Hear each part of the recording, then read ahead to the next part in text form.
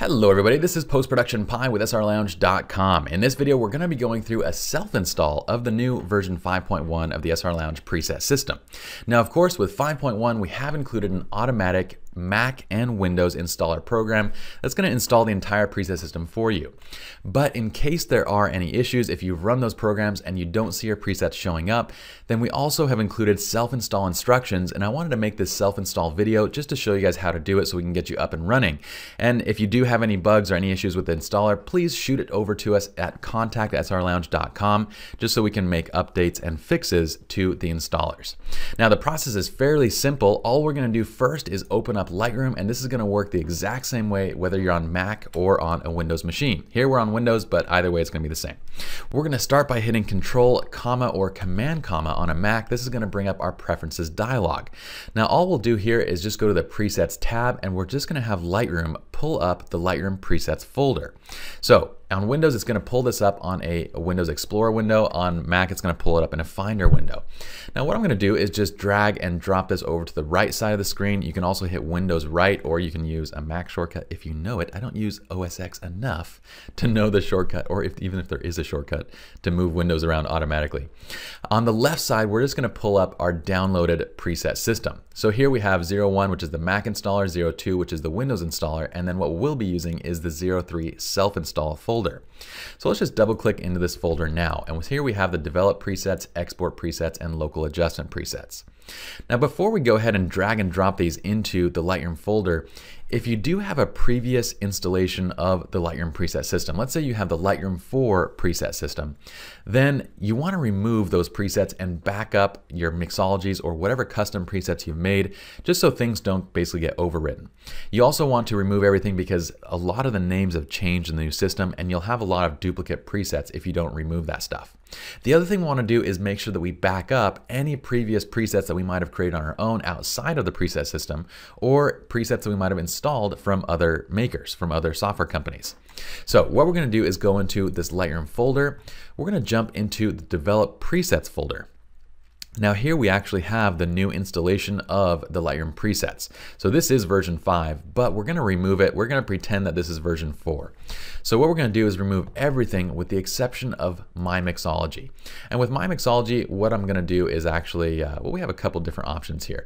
Let's just go over to the left side. Let's create a new folder. We'll call this backup. We'll call it preset backup. Okay, so I'm going to delete everything that's the previous SLR Lounge preset system. Again, don't delete your stuff that might be from other software companies, okay? So hit delete, and then what we're going to do is just move, or we can just copy in this content into our backup. So let's just put it right here in the preset backup. Okay, so any other stuff that you want to save, like from other preset makers, put into your preset backup. Now, we're going to do the same thing with the local adjustment presets, but just to note, the local adjustment presets really haven't changed much, and you can just directly, copy the new ones into this folder. But just to kind of show you how to do this, we're just going to go and select this, and we're going to delete everything. I'm just hitting Control A or Command A to select all these presets, and I'm just hitting delete to remove them. We're going to go up to the preset, the export presets. We also have the SLR Lounge preset system, the 3 export presets that are included. I'm going to delete these 2. We're going to assume that those are the previous version. Now, for Windows users, all you have to do at this point is just go back a couple folders until you see Lightroom. You're going to take the develop, export, and local adjustment presets. I'm holding down Shift, or you can hold Control and select all 3 of those by clicking on them, and we're going to drag and drop them into the Lightroom folder. I'm going to right click and drag and drop so that way I can say copy here instead of moving it. Now at that point, everything is just going to go and automatically update into the new folders. If you're on a Mac, this is the only thing I would caution you about. If you're on a Mac, oftentimes depending on the operating system version, when you drag and drop a folder that has the same name, like say develop presets here into develop presets here, instead of combining or merging those 2 folders, what it does is it actually replaces the contents inside of there. So just remember that if you have any contents left inside of here, your you're safer just going into the develop presets and dragging the contents into this folder as opposed to dragging a folder on top of each other, because it will replace. Okay, we want to make that note because a lot of people in the previous version, they either didn't see the instructions or they didn't watch the instructions or whatever, and so they ended up replacing presets that they previously had installed that they didn't back up. But that's also why we backed up our presets that we wanted to keep anyway. Now, so once you have these dragged and dropped into each of these little sections, develop, local adjustments, and export, you're pretty much done. All we got to do now is just copy back our mixologies, and what we're going to do is go into Lightroom and develop presets. And here we have the My Mixology folder. Well, we actually copied the entire thing right here anyway.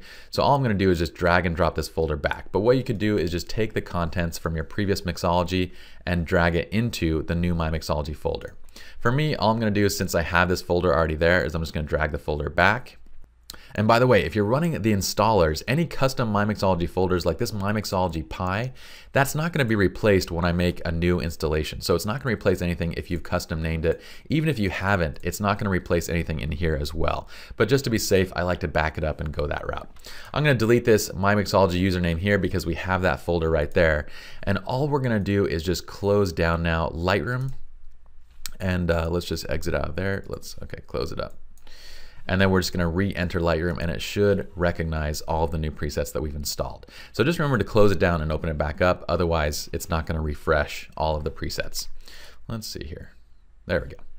Okay, once you're in, you guys can go to the develop module by hitting D, and on the left side, you should see all the presets now. Right here on the left, we have all of our mixologies that have been saved, that we backed up and transferred back in, and everything else is here.